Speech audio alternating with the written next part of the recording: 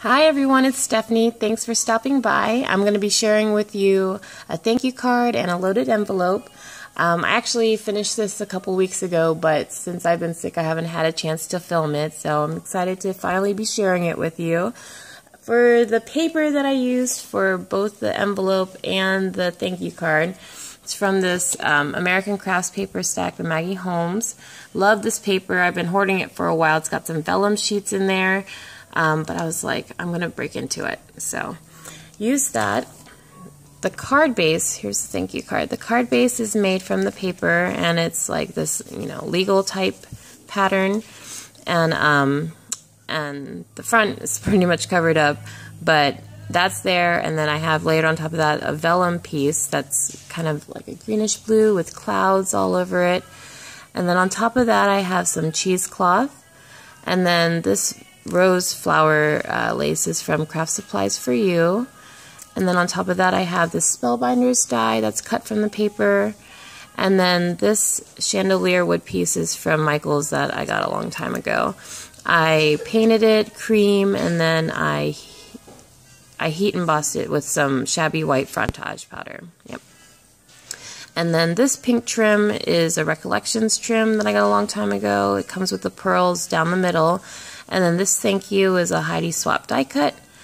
This flower was gifted to me by Misty. Thanks, Misty. And then in the middle I have a Recollections embellishment. I also have this lace down here. It's from my stash. I can't remember where I got that. And then around the outside of the card I have that rosette trim from Hobby Lobby. For the inside, I just left it blank. I have a couple layers in here, this like wood grain paper layer that's from the collection, and then just white cardstock.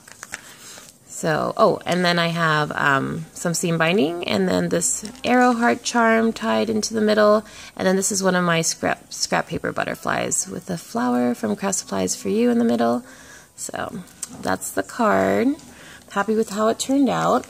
And then for the envelope, just shift my camera up here a little bit. I made my own because some of the things that I wanted to put in there wouldn't fit in a regular 6x9 envelope, so I just ended up making one out of cardstock and then covering it with the paper. I just chose a few different papers and then just made all my tags and stuff from that. So I decided to do my cluster on the side because I really wanted to use this Prima vine. So it starts here and then goes all the way up.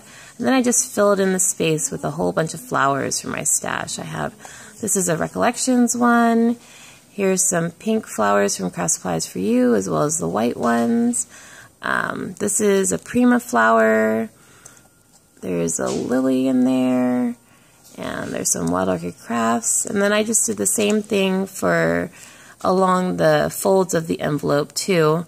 Just found coordinating flowers that match the paper, and then I just, went all the way up for that. And I have some cheesecloth underneath the flowers as well. Kind of some peeking out through here on that side too. So for the edge, I have this lace.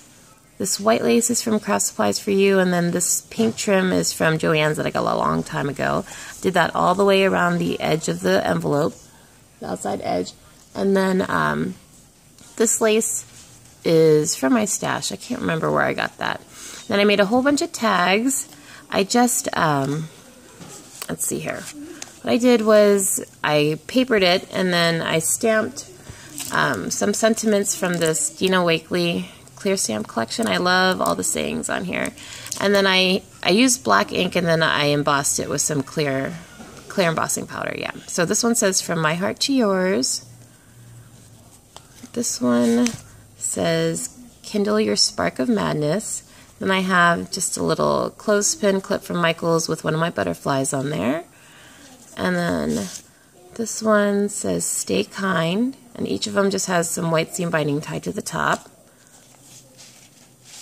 This one says, "Magic is something you make." And then this one says, "Keep taking chances." I tried some pink ink to see or no, this is pink embossing powder, to see what it was like, and I used white ink underneath it, and I didn't like it, so I went back. I just stayed with the black ink for the rest of them. I have a paper clip that I made here out of some lace, a bow one. This is the embroidered lace from Craft Supplies For You, and I just kind of made like my own stencil out of what I thought a bow would look like, and then I just cut it out of lace and did that. And let's see here. This rose is from Craft Supplies For You. It's so pretty. I love it. So I thought it went very nicely with the paper. Tuck that in there.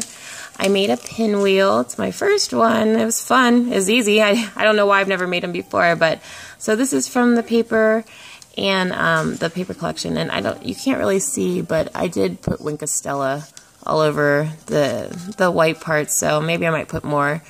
It's in real life, you can really see it, but anyhow, that's the pinwheel. And then I have this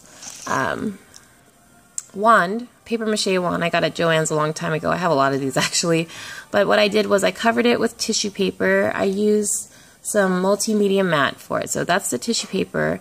And then over top of that, I used this Blings paint from Shimmers, and it's kind of like a textured glitter paint. And so that went all over the wand, and I like how that turned out too.